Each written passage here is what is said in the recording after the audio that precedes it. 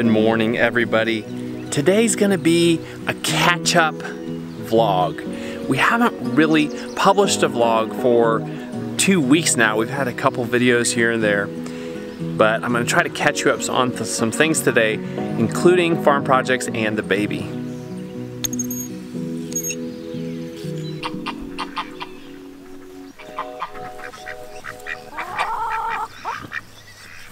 Now that the baby pigs aren't in here tearing everything up, we can have those buckets where they need to be, right? You be nice, Donald.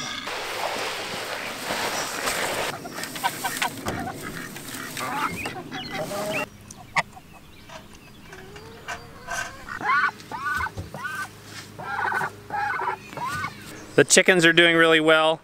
They're still out in this orchard area, and to my knowledge, we haven't lost a single chicken since the other day when I made that video. The apple trees are doing really good. You can see this new growth here. Look how much growth this one has on it. This is just one of my first year trees that I just planted. Ah! A little risky jumping those fences, especially barefoot, because you can get shocked. Since the baby was born, we've had this routine where I take usually all the kids out in the morning and do the animal chores, kind of take the craziness outside and let Bree have a little bit of downtime in the house with the baby. Let me tell you, the kids love being out here in the morning. No, you don't. You can't. I'm not gonna let you get. I'm not gonna get that close to you again. No harm done. There's just a little bit of water on the lens cover there. Not a big deal. I'm just gonna check the cow's bucket. This is where the hose was supposed to be. It looks full enough to me. I like your hair. Did you fix it yourself?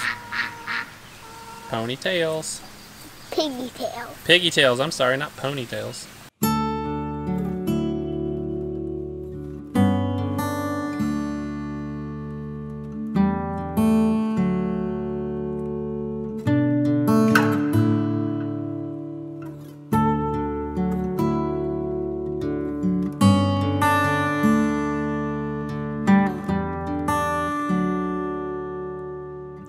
And here she comes, the star of the show.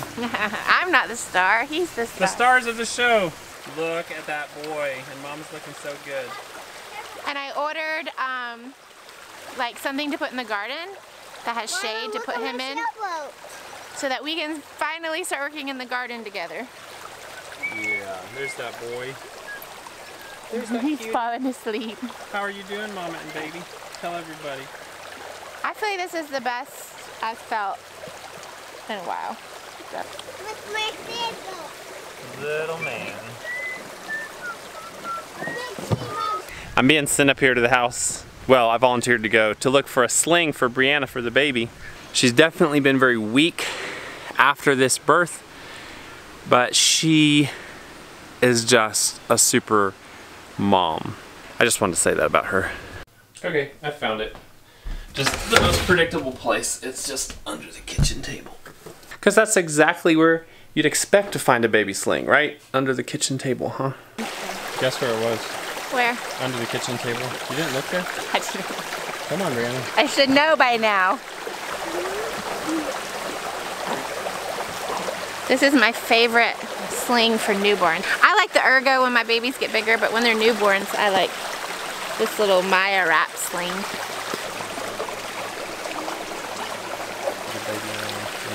It's kind of Guess what? This is how the cat play with a mouse.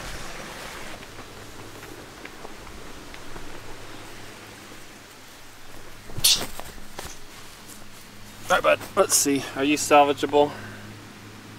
I don't know. You look okay. What is it? What is it? Is it alive? Yeah, it's alive, but here, look. Does it hurt? Yeah, it's hurt. Let's keep it. No, don't touch it. It Why? might bite you. He's probably not in the mood to be petted right now. Can we keep him and take care of him till he's better? Let's put him in the woods. I want to take care of him. Alright, we're gonna put him right here. Boop, gone. I think that's really just a YouTuber skill, taking your shirt off while running holding a camera. I've never done that before, but I didn't want him to bite me, so I grabbed him with my shirt. What's that awful smell? Can you smell that? It smells really bad. I'm joking. I know what it is. What? Her hunting activities don't seem to put a real dent in the chipmunk population. They live down here in and around our little woodshed. What are you doing? Are you surfing in the creek? Help me. Help you? Here, grab my hand. All right, jump down.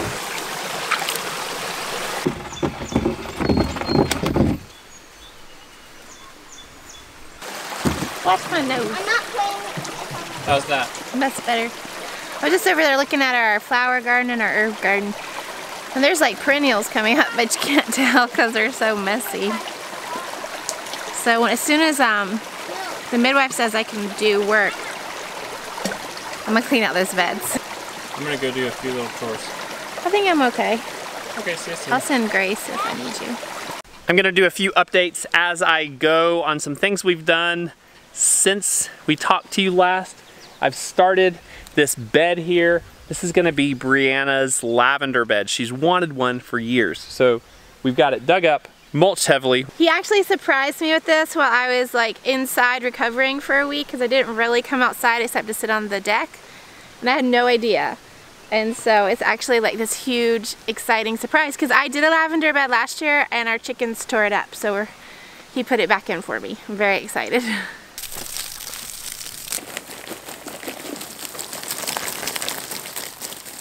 Update number 2 is I'm starting a bunch of cuttings, or hoping to start a bunch of cuttings. I'll tell you why.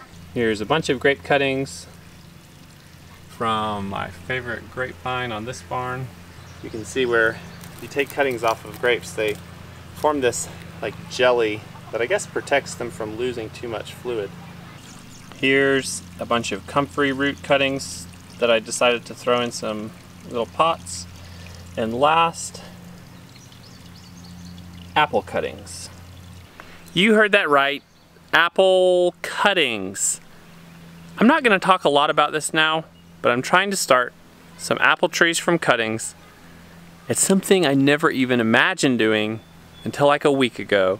I expect most of them to fail, but if I get one self-rooted apple tree out of it, I'll be excited and I'll talk to you more about this soon.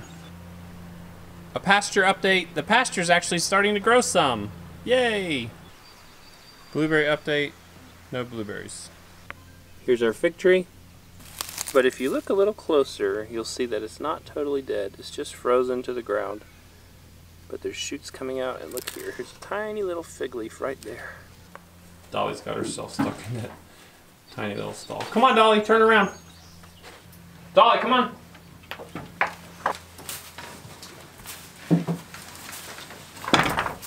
Come on, lady. Come out here and get you some fresh grass from the yard. Dolly's coming out of the barn for a little bit of grain and fresh grass. Everyone always asks in the vlog comments why she's so skinny. And she may be a little bit on the underconditioned side, but she actually looks quite good. If you're used to looking at beef cows, they look much more beefy. Dairy cows are bony year-round, and we're watching her closely. We're supplementing her feed, and she's actually doing really well. Baby goats are doing great. You can already tell this guy's a buck. Look at the hair on his neck standing up. Look how beefy and chunky he is compared to his sister. And his horns are growing. He's got about 1.25 inch horns on his head.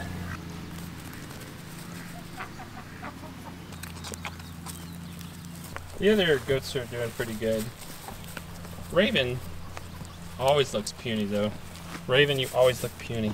They actually just got wormed with Sidectin because she looked bad.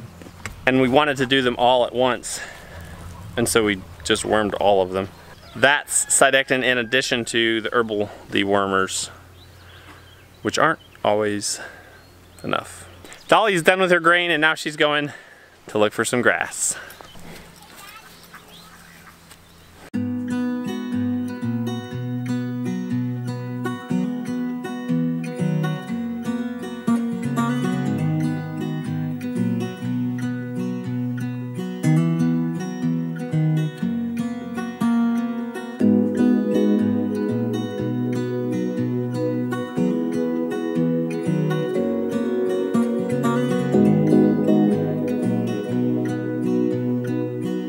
garden update might be a little disappointing.